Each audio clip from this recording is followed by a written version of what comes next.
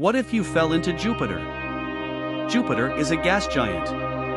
There is no solid surface, so what would if you fell into it? Would you just keep falling to the center? What would happen if you wanted to discover it for yourself and jumped right into the planet? Jupiter doesn't have a surface, just a stretch of atmosphere. If you attempted to jump into Jupiter wearing a standard spacesuit, it'd be over for you pretty quickly. You wouldn't even make it to the planet.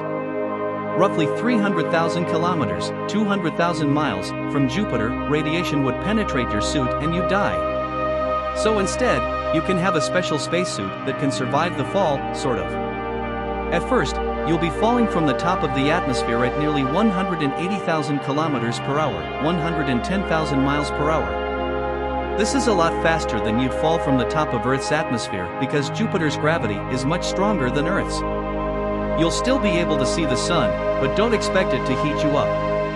At about 250 kilometers, 155 miles, down you'd reach the ammonia clouds and experience -150 C, -240 F temperatures.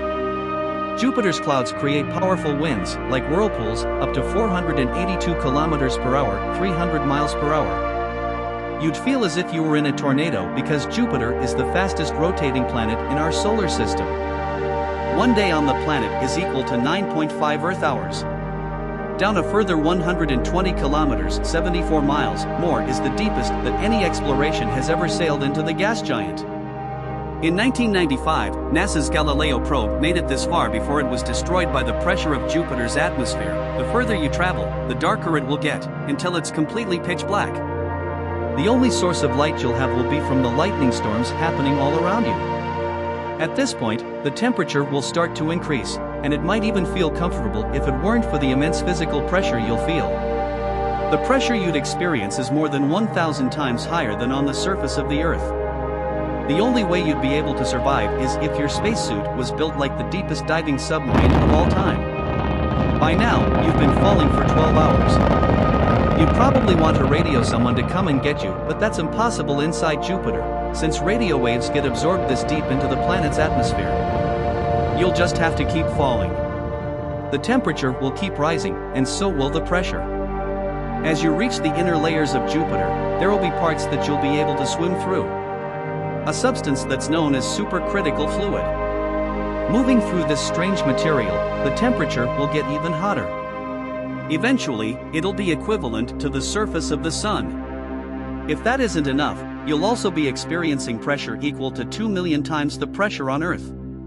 Metallic hydrogen will begin to form, and you'll be surrounded by it. This relatively unknown substance can be a dense liquid that you won't be able to escape from.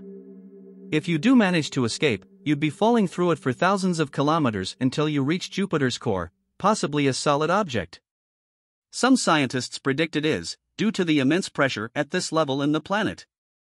If you somehow did manage to survive all this, you'd be stuck from all the atmospheric pressure. Not a great trip.